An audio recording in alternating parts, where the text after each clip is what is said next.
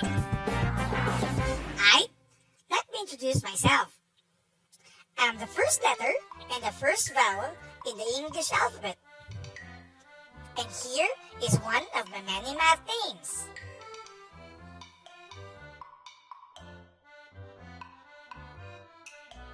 Allow me to introduce Sir Lester. Thank you, A. Hi, everyone. To understand A better, please keep in mind these concerns. A is part of which math concept?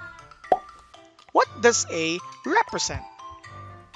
And why be acquainted with A?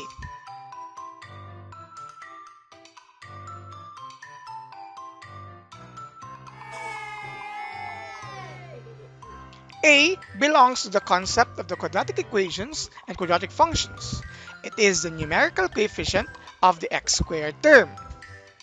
Assuming that said expressions are expressed in the standard form.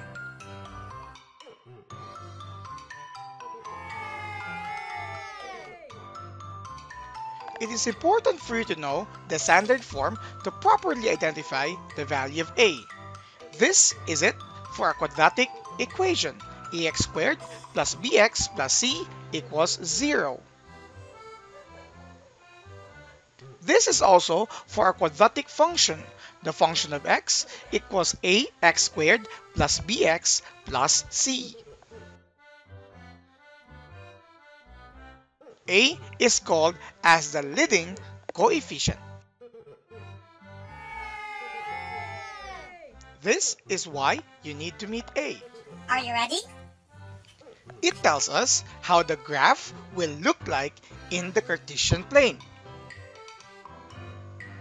If A is greater than 0, the parabolic graph opens upward, just like this.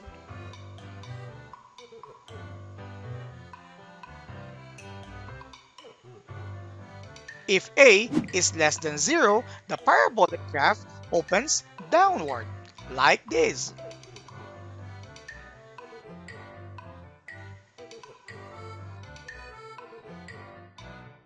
If the absolute value of A is greater than 1, the parabolic graph is narrower than when it is equal to 1, like the lighter parabola here.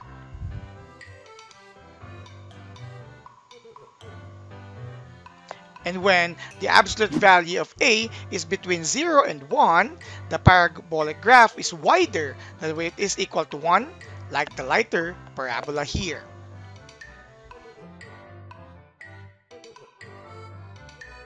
See, much is already given just by knowing A.